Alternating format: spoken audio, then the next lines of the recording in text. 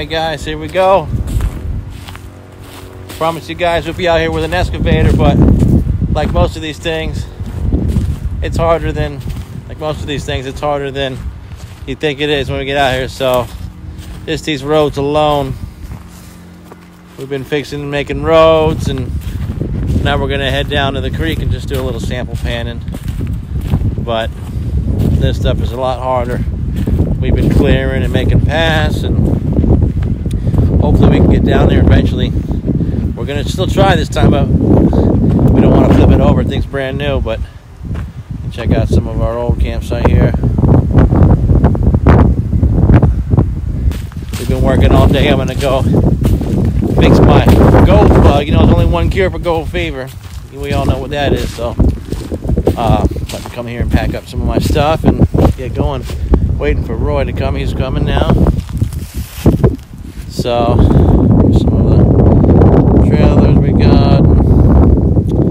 This was where we were keeping our camper before, but we found a well up there. We rigged it up to a generator, and it's working. So we wanted to be closer to the water.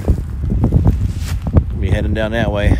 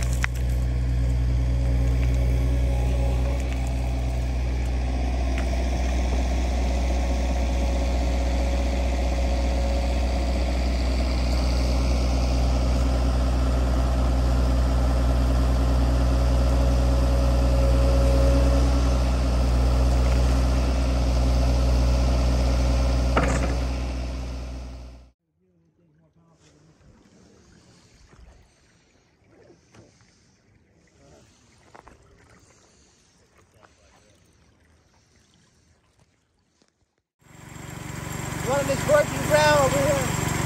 Beautiful looking stuff. Can't wait to see what's in there. Super cold. It was snowing this morning, flurry.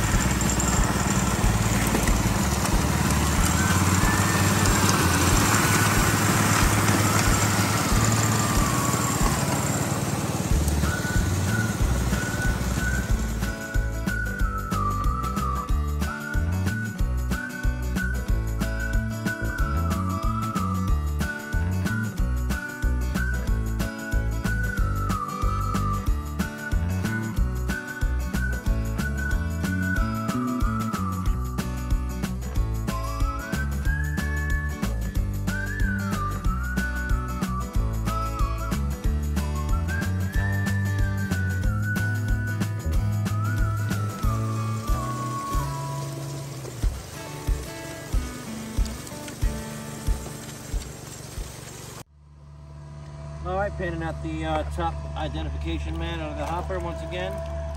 Nice and clean. Looking pretty good. This has got about, let's see, 3.5 yesterday, 2 today. This is about 6 hours on this. So, let's see here. Looks coarse and chunky. A lot of lead again.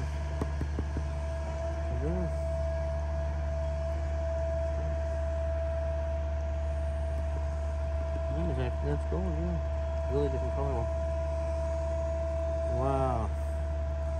Couple nice little pickers in there. There's a bunch going back. Let's see.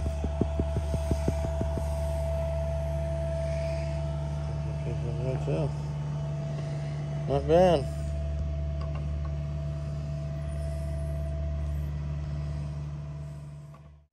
Here we are, day 2, running this high banker with some nice material. I wanted to talk a little bit about this machine that we got, the Gold Hog, Monster Hog. You know, like all this equipment, it takes time dialing it in and stuff, but I had some things with this that I definitely thought I needed to change. Personally, I like better. So, I don't know about the magnet down here. The Hog magnet probably works just as good, or if not better, but I like to have raised expanded on the end of the box. I just like it.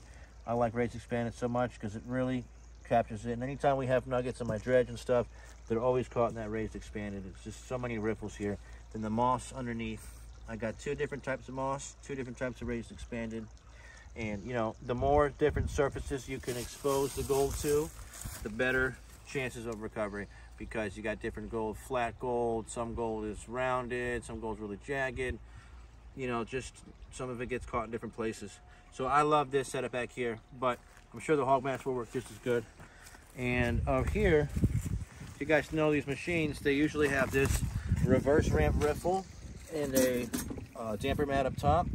I took that out. I cut one of the screen from one of my old dredges, and I put this here because I really like that protected zone. A lot of stuff is falling out of here quick.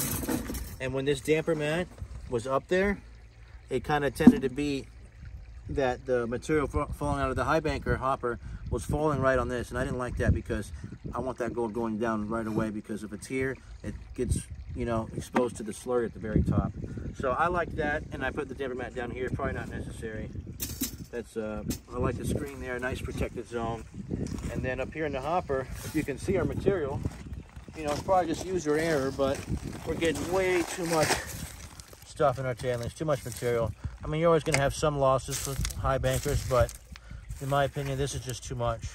We did have a lot of clay balls. I don't know if that's from the clay balls, but there's too much water coming off the back of this. So I raised it up a little bit, and I put this damper mat in here.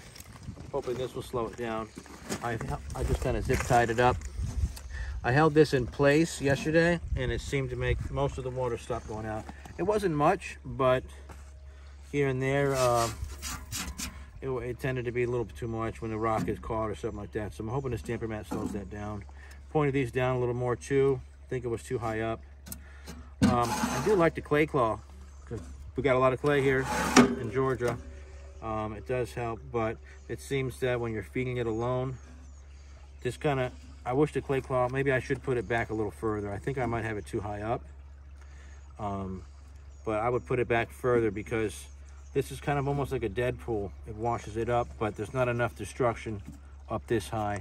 I kept raising these, and then it just wasn't right. So I think I'm going to drill new holes and put the clay claw maybe right in front of this, so it can really destroy it. Just start that now, actually. That'd probably be much better. We'll probably do that. But we're going to do some more high banking. Probably another, maybe we're going to go for 4 or 5, maybe 6 hours today, and see what we got. We'll be back. All right, so we ran for about 6 hours, 3 yesterday, 3 today, and cleaning out the top hopper identification screen there, and looking pretty good. We still got to clean the rest of the mats. I don't know if I'm going to do it here yet. I might just get a sneak peek, but it's a lot. It's going to be a lot. I want to classify it, run it to the blue bowl, make it lucid. But this stuff is looking chunky and coarse, really nice.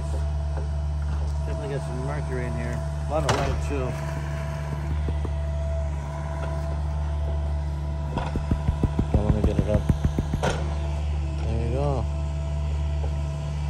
Looking pretty good. There's still a bunch back here and all back in the back. But that's some really pure, nice, good gold there. Very nice. Exciting. All right, we'll get back with hopefully a full total for the whole cleanup for the whole trip, different segments. All right, guys, see ya.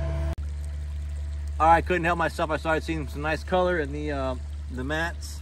So this is the first box, first stage, and the miner's moss. And I'm seeing already in the corner, starting to see some really nice chunky stuff.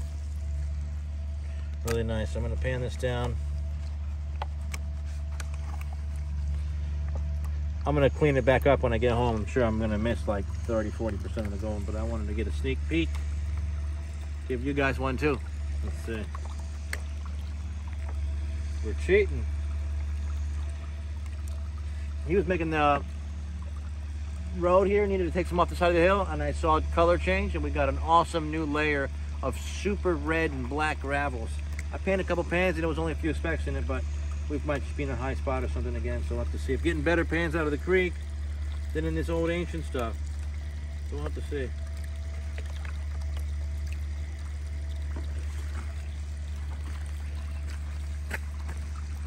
Still got a lead in there, but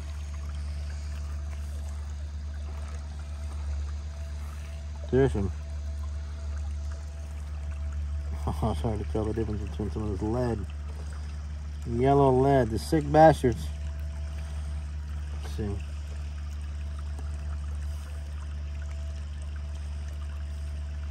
What do I like with lead?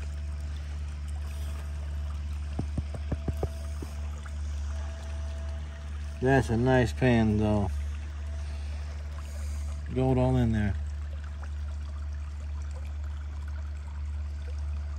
Looking really good.